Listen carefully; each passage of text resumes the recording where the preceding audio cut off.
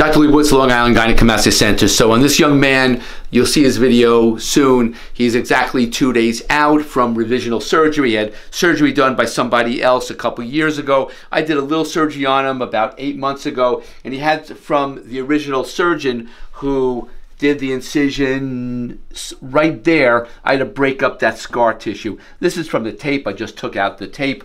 I did some nipple reduction surgery on him too. I just threw it in there. So I just contoured him better.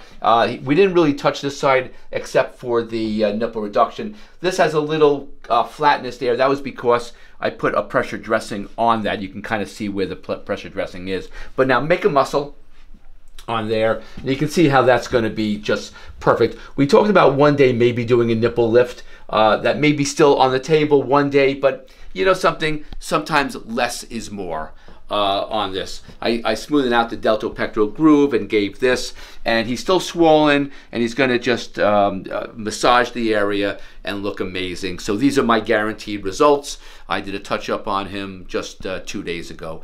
Dr. Lebowitz, 631-424-0101, or email me at jonathanlebowitzmd@gmail.com.